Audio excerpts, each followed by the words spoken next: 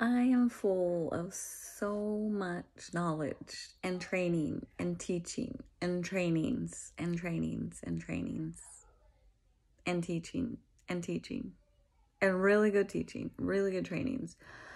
Also, some not so good, and some things that have affected my whole life unknowingly that were not God's heart, or some things that were crazy amazing and they were God and changed my life. But I feel like my head is going to explode, my spirit is going to explode.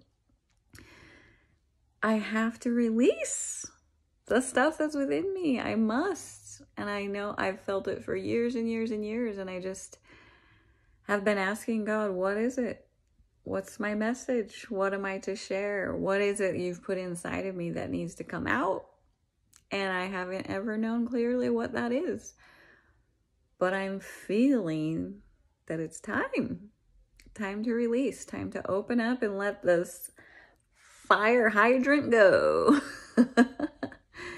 But instead of putting out fires, it's going to be lighting fires. And I am excited, and I'm not sure what this is going to look like, but I must share. I must speak and release what is inside of me. So I'm going to be doing a 21-day challenge for myself and God to just let it out.